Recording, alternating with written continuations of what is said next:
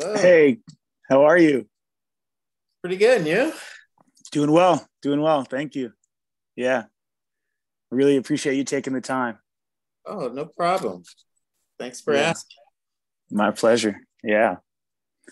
So I'll do just a quick intro, and then we can kind of get into it.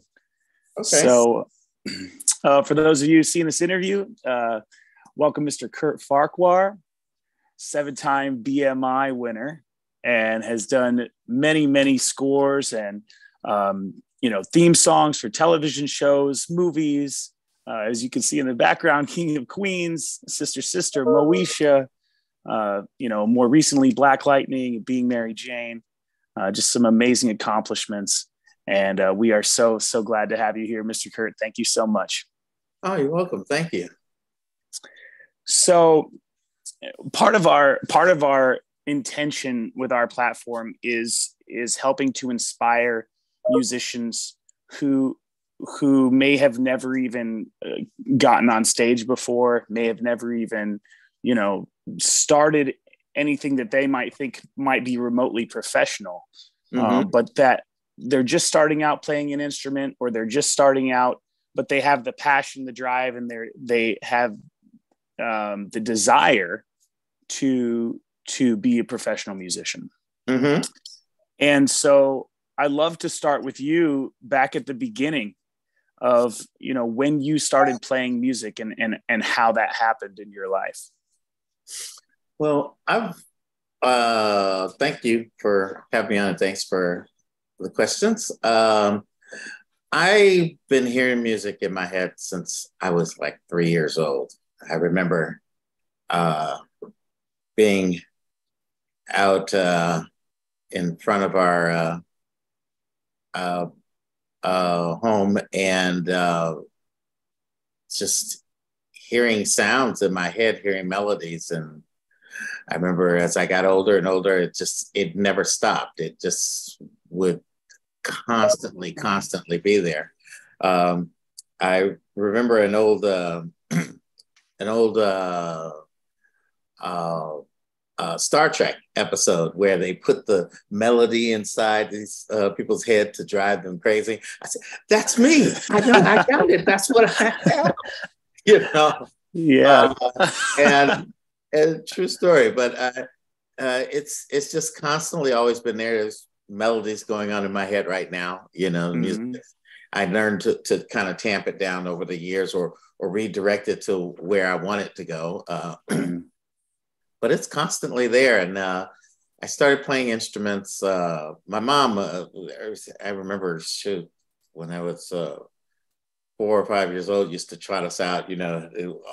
Each one of my brothers and my sister would play some sort of instrument that my mother would choose. And I still can't play the instrument that she chose for me. I played 20 instruments, but I can't play that one. Yeah. Oh, what was it? Guitar. Yeah. Something wrong with me with regards to guitar.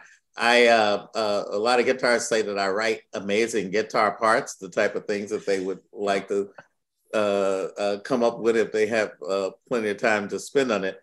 Uh, but I can't do it myself. That instrument makes absolutely no sense to me. So I get it. I totally. So what was the first instrument you started on? drums. Wow. Yeah. Cool. And I just had a natural feel for it. And one of my older brothers, Bryant, was a drummer for several years, and I was always told never to touch the drums. My sister's boyfriend had a drum set in our basement, and I was taken down there. I was shown the drums. I said, if you ever touch these drums, that's it. And I did it on a bet. We used to play on the drums on our desks at school, and Mm-hmm. and I could myself and a friend of mine named Leonard Bailey were like the best ones. We could play every James Brown beat on our and then Yes. and one day Leonard Bailey beat me everybody has decided that he was better than me that day. I said, no, he's not. No, he's not. I bet you I could play better than you if we got on a real drum. And and there was, so where are we going to get drums? I said, I know where some drums are. And we snuck down in the basement during the appropriately for this interview during the Christmas holidays.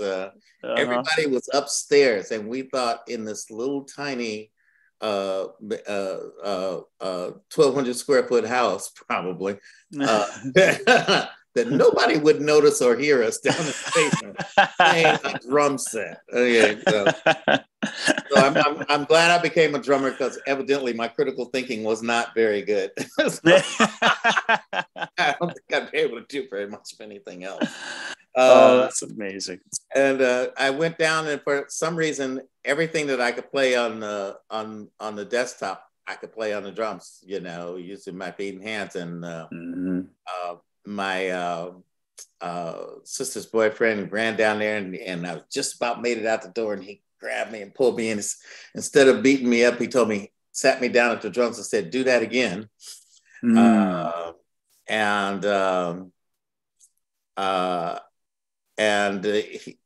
I did. And then he said, well, take your other hand and do this, and then take your hand and do that, and then roll around.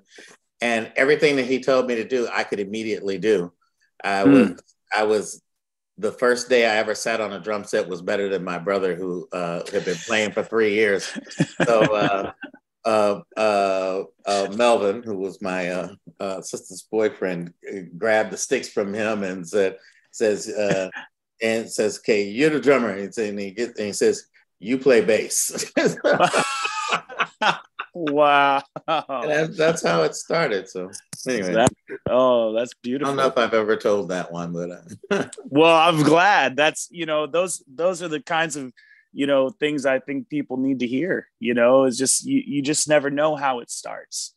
And no. you might be starting on an instrument that somebody told you not to play. I mean, that's a beautiful, beautiful story.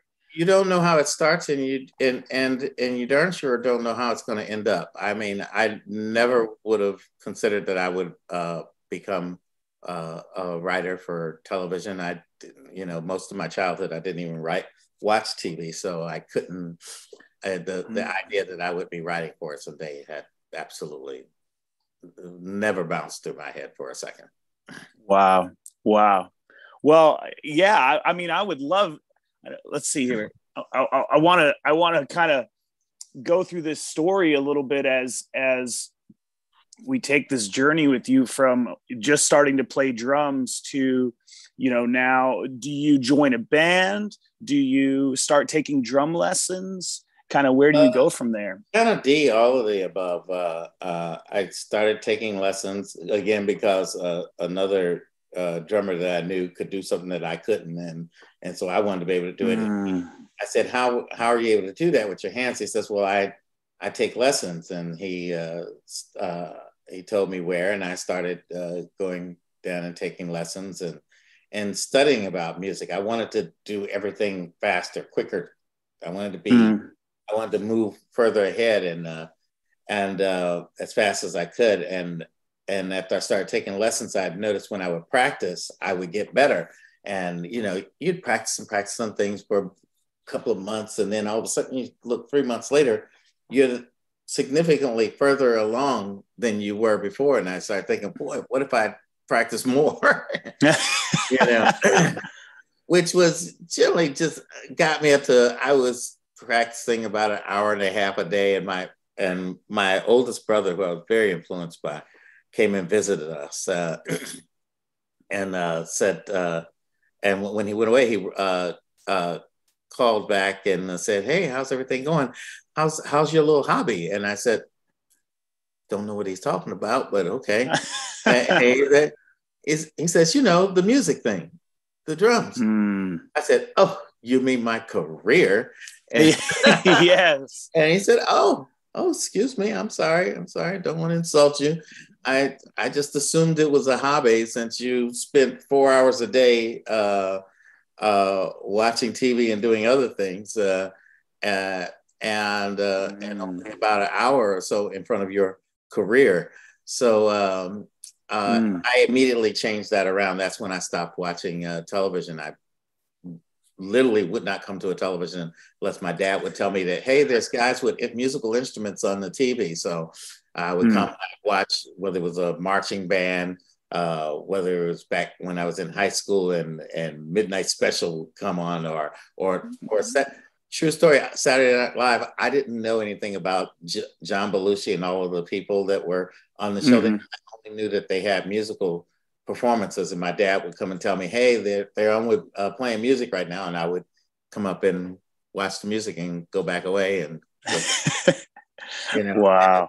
And wow. It was really that dramatic of a change for me. It is the interesting thing about music is that it really is about yes, there's a talent thing that's involved, that we're lucky enough to be born with some sort of natural talent for music, but it really is about the hours that you're going to spend working at it.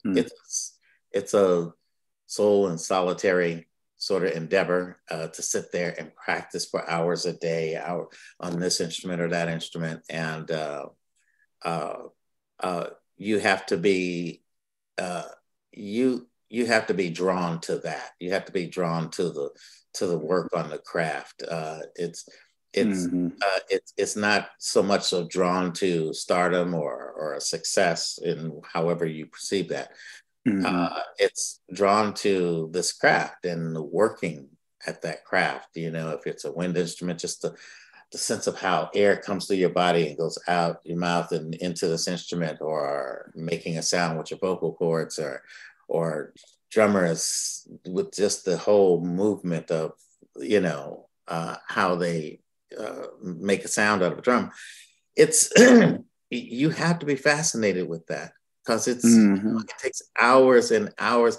I got up to eventually practicing 8 hours a day and 16 on the weekends. So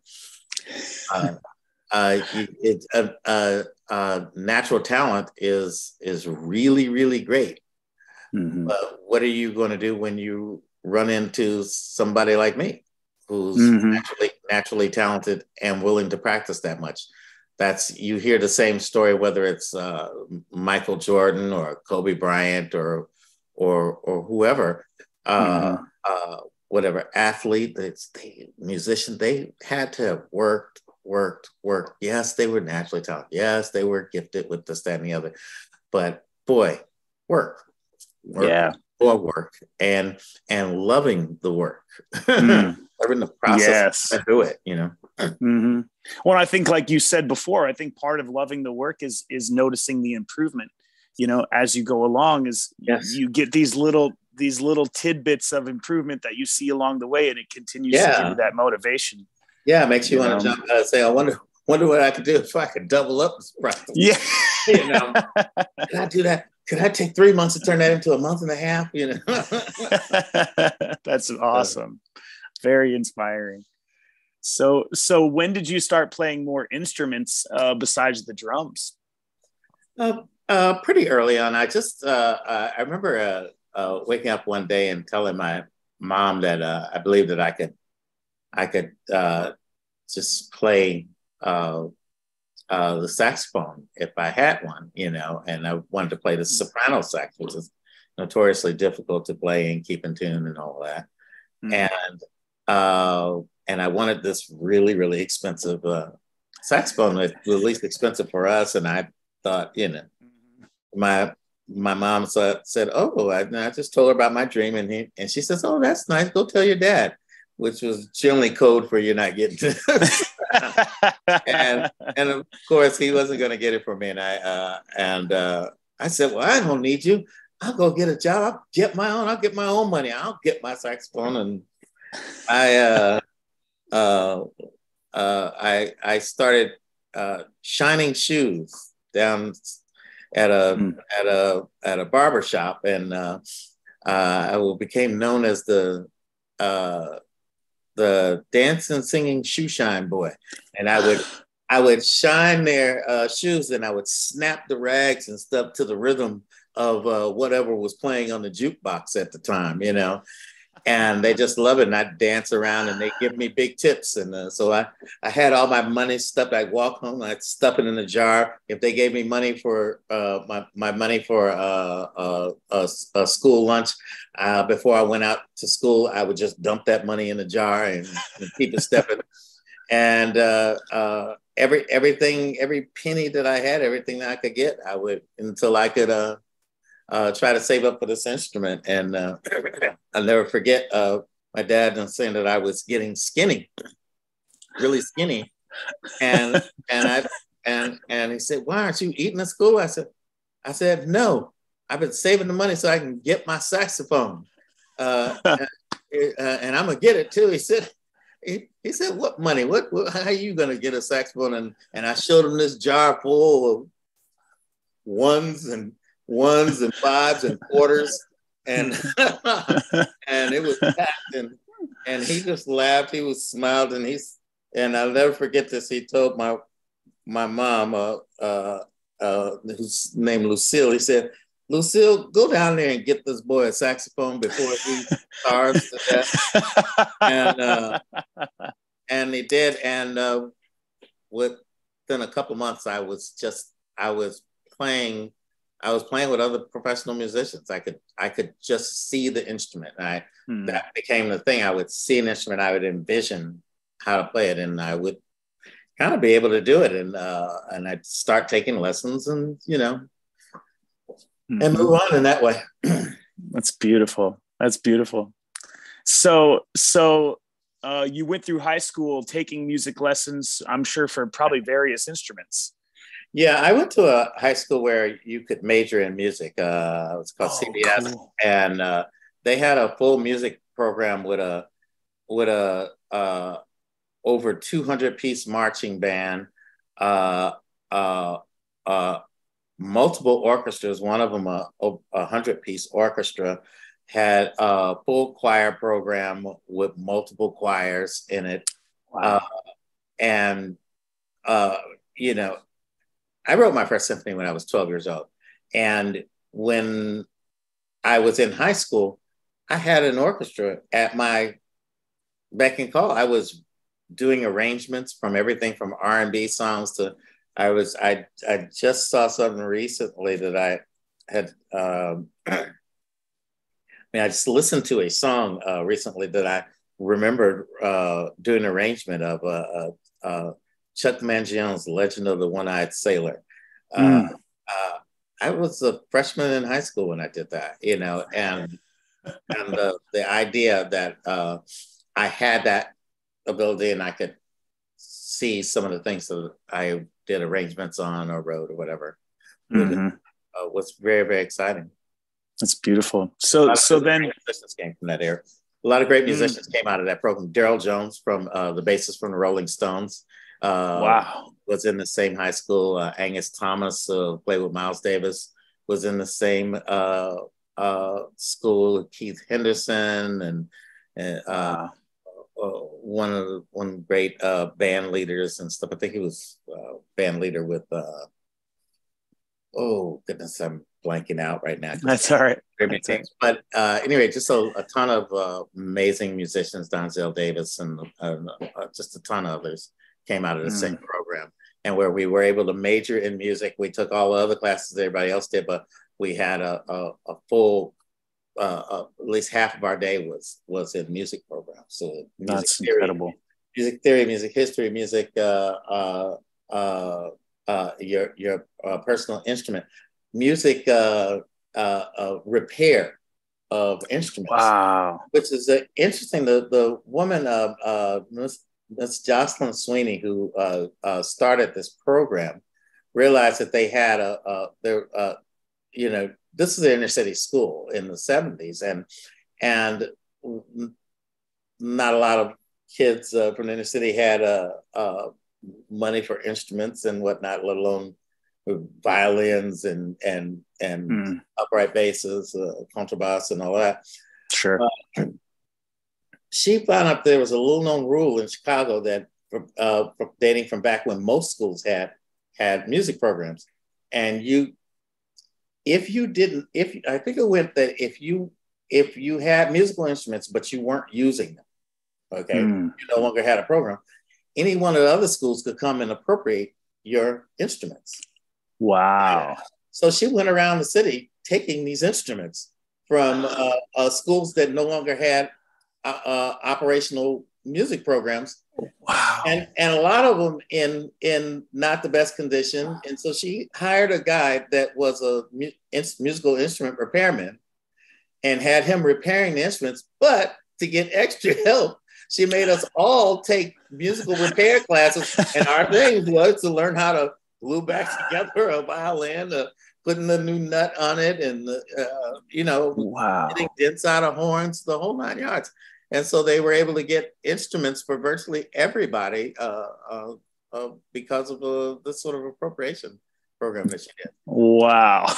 Yeah, and we all learned how to do something to keep up an instrument. Yeah. Yeah. Oh, that's beautiful. So at this time, when you're going through this high school program, where was your mind in thinking about your career? How did you see your career at that time for what you thought you might be doing when you got out of school? I wanted to go to college. I wanted to go. I wanted to have a career in jazz, and when I was playing rock and roll a lot. I wanted to have a career in jazz. I wanted to eventually play for the Chicago Symphony, and I wanted to write music, but I never considered myself a composer. I mean, I was 3 or 4 years into composing for television before I would actually, and I still felt uncomfortable about saying I was a composer. So wow. That part was never, I just felt like something that was elite and something that was beyond me, and that people like me don't become composers. That's what I thought, but I felt like I played really good, and I thought that I could become a symphony player. I thought that I would, I thought that I knew that I could become a significant jazz player. I knew that I was really good. It wasn't, I wasn't guessing at it by the time I was in high school. Sure. When I was recruited into this high school, and when I showed up there, I knew what I was pretty confident about what I was able to do.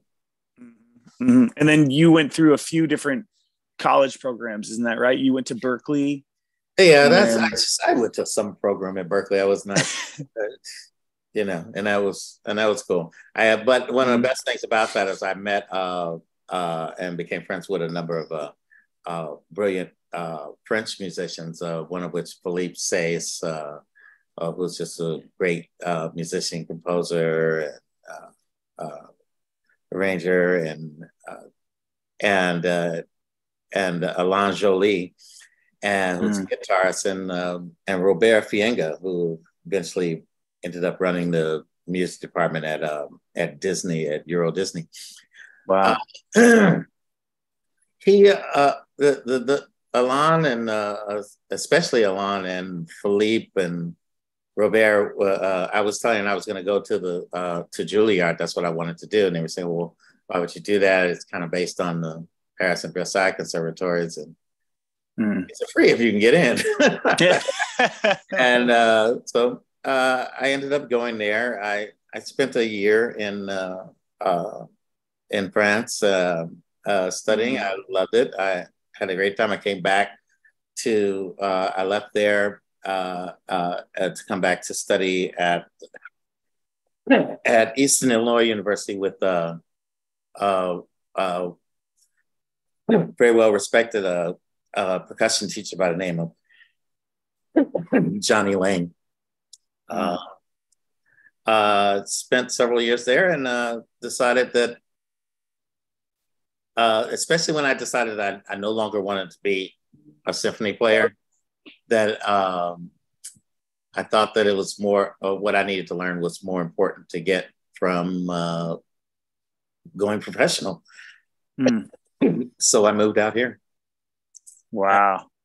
And got a few jobs and thought everything would be just fine. And then I was starving and had jobs, and working at the convenient mart, Mm-hmm. and then got some more jobs, and then ended up on the street homeless. And after that, I ended up getting my first. I ended up getting a record deal and ended up getting my first television work, and it all seemed to work out from there. Yeah. So in that, I got a couple of questions. What were some of your first jobs when you moved out? Uh, When you came out to LA, what were some of the first jobs that you started with? I was pretty lucky when I first got out here. I actually always wanted to be in New York, and then I was auditioning for all kinds of shows. My friend Bubba Bryant, who's an amazing drummer, he and I moved out together, and we used to look on the back of records. And back in those days, it would tell you where those records were recorded, and if any of them were recorded out here, we would call the union. And oddly enough, the union would just give you their telephone number, and we would just call up people and say, "Hey, I'm Kurt Farquar. I'm great. You got to hear me, and you want to give me a job." And some of it would end up in click, Yeah. and some of it would end up with people talking to you for a long time and telling you how things kind of worked out here. And I ended up getting a job doing a musical in New York called a Broadway musical. And it was starting off Broadway, and it was being directed by George Faison, who had just won a Tony Award for choreographing The Wiz. And so it was a number of really, Don Pippin, I believe, was the musical director, who told me one of my favorite things as a drummer. I wasn't putting all of the right hits and buttons at the end of cues. George just wanted me to play, because he wanted to be inspired by this new drummer, But Don Pippin needed specific types of endings and things, and I never forget him talking to me about putting a button on something. He said, "Kurt, you know something? You know why they have buttons on the ends of songs like this?" I said, "No, why?" "Because they work. Now put the button on it."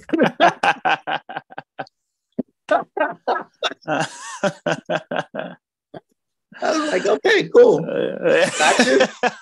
I'm good with that. Got it. Got it. Yeah." I'll knock that out for you, brother. Yeah. Oh man. Yeah. Yep. The lessons as you go up. That's right. And after that, I ended up. I decided that it was I wanted to be on top of the stage instead of under the stage. So I had been requested to play with Freddie Hubbard for several times, and finally I decided I would go that route, and I did, and toured with him for a while, and it was really fun. I really enjoyed it. It was I thought that was one of the more creative and educational moments of my life. I mean, it would come through my head every day that 6 months ago I was in school, and now I'm on stage with Freddie Hubbard. I literally couldn't fathom it, So. That's amazing. That's amazing. Well, I know we're kind of coming up on our time here, but I'm enjoying this interview. I wonder if you would be available sometime for a episode 2, because this is just really good stuff.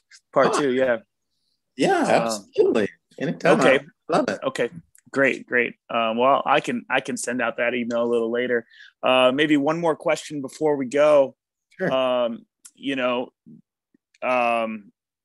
I heard you say you got these first few jobs you wound up homeless, and then, you started getting into film and TV. And so maybe this will be kind of, getting into our next episode, but, the idea of that, just that you can go from working, you can go from having, a certain amount of success to that not working out. And now you don't know what to do. And then now you have a record deal, next thing you know. And so it was all my fault. That was all my fault and irrational thinking. And this is a serious thought that went through my mind. I can laugh at it now, but I thought that the reasons I got these jobs that I had gotten up to that point was because I was really good. And so since I had no plans of being any less good, I will always work. Period. I've already made it in. People like me. I'm damn good. End of conversation. It's just onward and upward from here.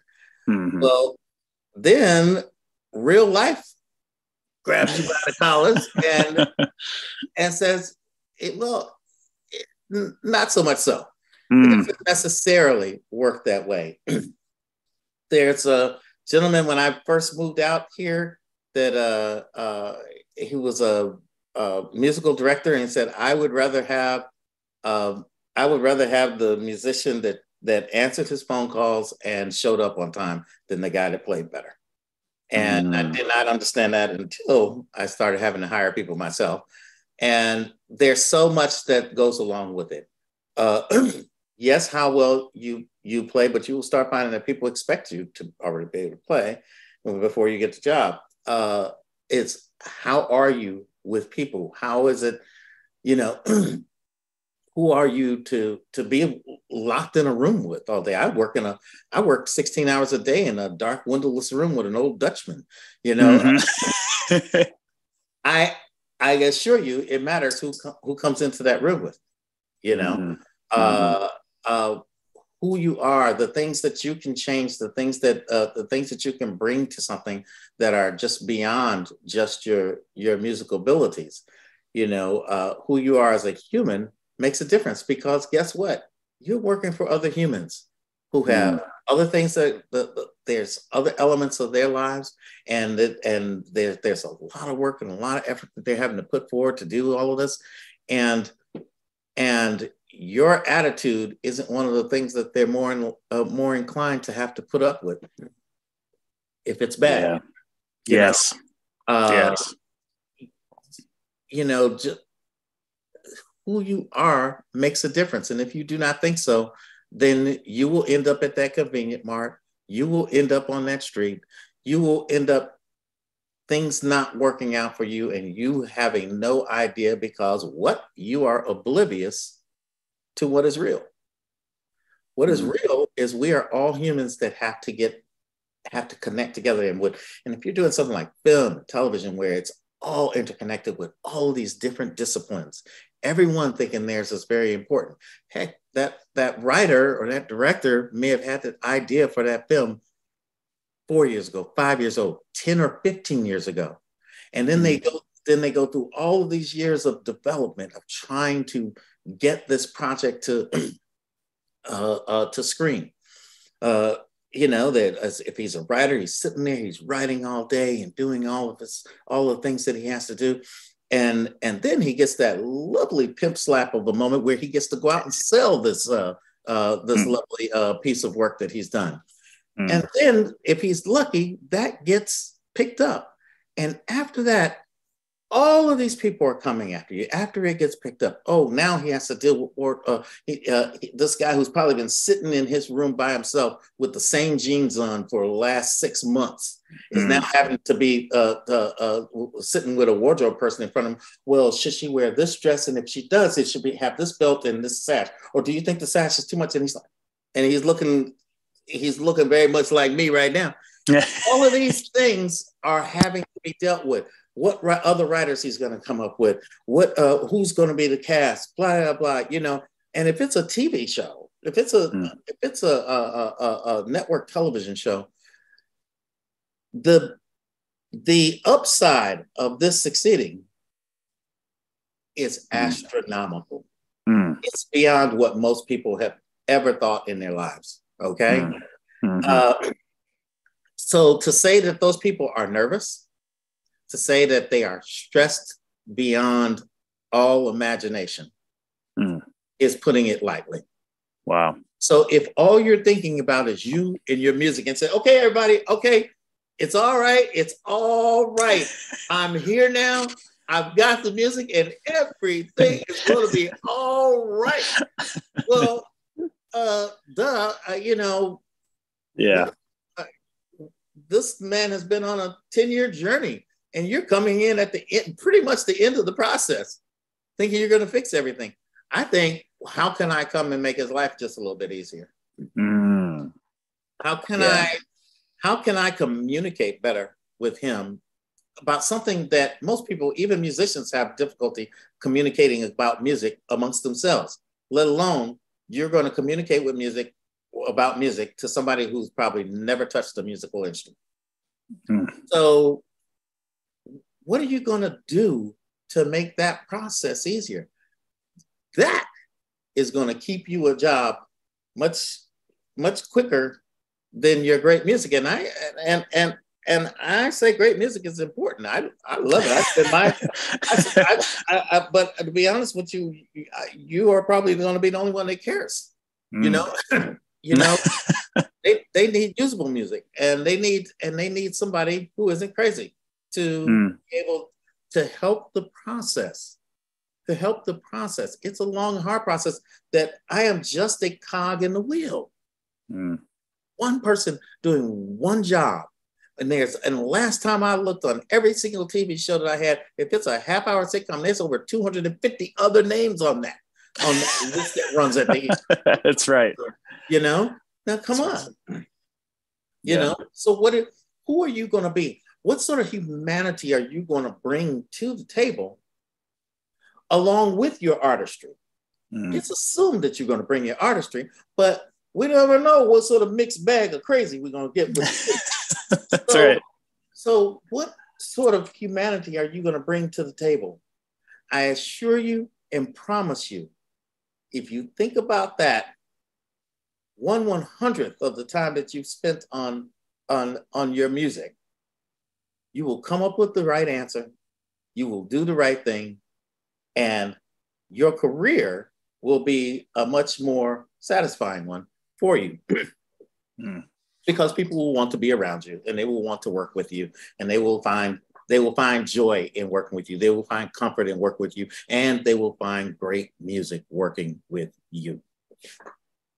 But that's beautiful. My idea. Well said. No, well, I mean, that's fantastic. I know we've we've definitely gone over time, and this has been an awesome interview, Mr. Kurt. I'm really, really thankful for your graciousness and your time. It's beautiful to hear your story, and I'm looking forward to the follow up. I really appreciate it. Thank you. Yeah, thank you. You too, and thanks for having me on.